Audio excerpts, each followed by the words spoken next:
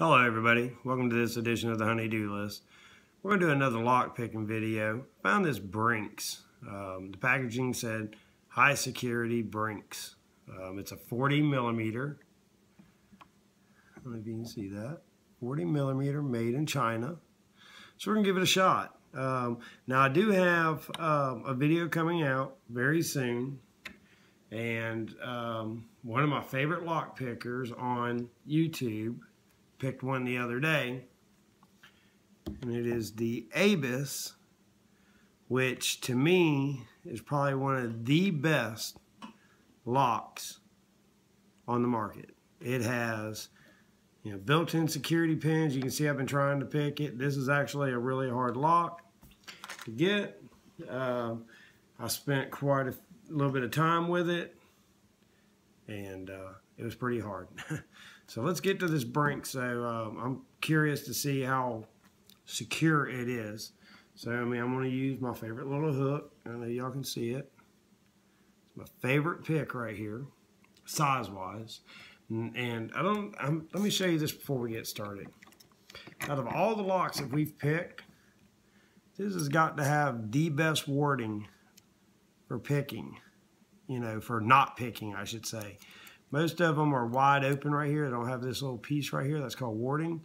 What that does is, having that extra piece of warding, it makes it hard to get a pick up to there because you have to go around this to get up there. It actually makes it a little bit harder to pick having that little piece of warding right there. All right, well, enough talking. Let's get to business. Let's see if we can get this picked real quick. Put it in our little vise, tighten our vise up. Great little vise though at Harbor Freight. Hopefully y'all checked out our video. I'll put the link above for the Harbor Freight vise. This thing just keeps impressing me. It's such a great vise for $12.99 for small projects. Okay, we're going to use the small end of the windshield wiper blade that came out of there. I made this using this vise. Put the small end in, use moderate to heavy tension, and we're going to see what we can get. One, that was three, I think. There's four. See, now I'm getting hung up on that warding, but there we go. I don't know if you don't see that in the back. We have an open. It took all of about 4 seconds. Okay, let's try it again, because you know what I always say. It's probably luck.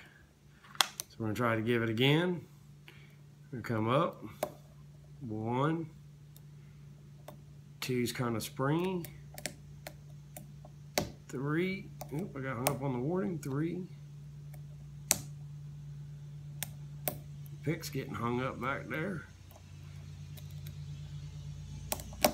Oop, I got it open. There you go. I had to twist it with the pick because I had so much tension that it actually, oops, sorry about the camera.